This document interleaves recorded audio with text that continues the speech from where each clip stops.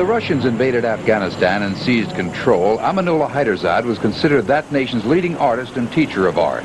Under Soviet control, he said many of the members of the intellectual community were forced to promote the communist ideology. He told me refusal carried serious consequences. Like 1,000 other intellectual people, professors, engineer, teacher, was sent to the prisoner and be killed. Haiderzad decided to flee the country with his wife and 2 children. The Russians had already destroyed one of his major artworks, and before he left, he destroyed the rest.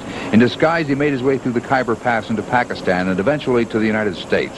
He said the resistance of the freedom fighters goes on and that 80 to 85% of the land is controlled by Afghans who are dedicated in their fight. Afghan people hope and fight for their rights, for independence and self-determination. Even if one Afghan lives, they will fight for their rights and freedom. Haiderzad designed a medallion which he hopes to have struck into smaller medallions to raise money for the freedom fighters. This is my idea. It's my project, but I don't know how much it will cost and how much I can find this grant or somehow to do it. One of his pieces of sculpture will be enlarged and placed on exhibition at the Gathering of Artists to be held in Lancaster Square September 18th. Bill Saylor, News Center 8.